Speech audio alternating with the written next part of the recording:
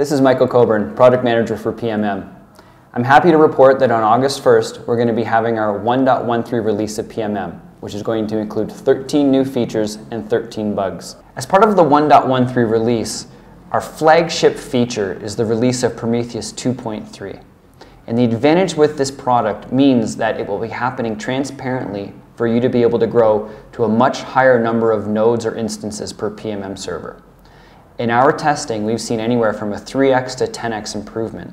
So this could mean that you could be taking it anywhere from 50 instances on an 8-core machine and scaling upwards over 100 or 200 monitored instances on a single PMM server. This is a substantial benefit to those of you who are struggling or reaching the maximum capacity in terms of hardware that you can provision for your equipment. Upgrading to PMM 1.13 is a transparent process in the sense that there are no additional actions required of you as the user of PMM server that you need to accomplish. And further, you won't lose any data during this migration process. What's going to be happening is that we'll continue to be able to read from the old Prometheus installation inside PMM server, as well as any new data is being written to the new Prometheus 2.3 installation. So what it means is as you hit your expiry date, which currently is 30 days at a default PMM installation, the data will age itself out of the Prometheus 1 instance, and new data going into Prometheus 2.3 means that you won't have any gaps in your graphs.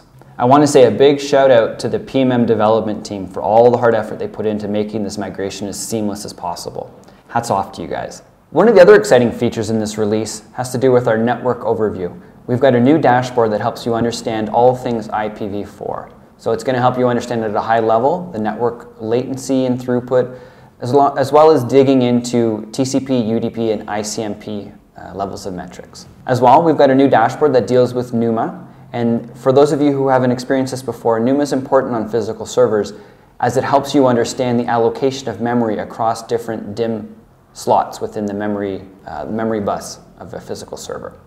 And so for those of you running on bare metal, this is of critical importance, and it'll help you ascertain whether memory is equally distributed and to get the most performance out of your MySQL instance. As well, we've improved on the sharing of dashboards component of PMM.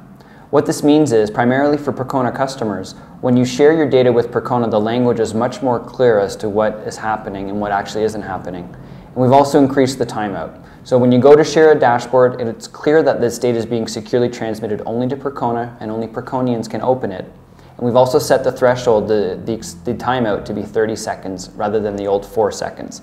The advantage to this is, if you hit the timeout, there's a better chance that the full dashboard has been populated and properly shared with Percona. On the update side, we've improved a little bit the widget that helps understand what new versions are available and which version you have installed.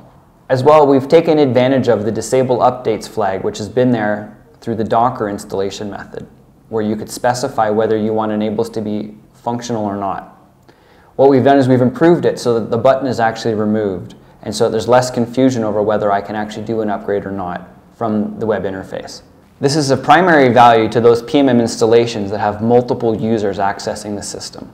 What this means is that you as the administrator can remain in control over when upgrades will and will not happen, and we remove the temptation or the possibility of somebody else triggering an upgrade. It's a small feature, but it's valuable for those of you who have multiple people in the same instance.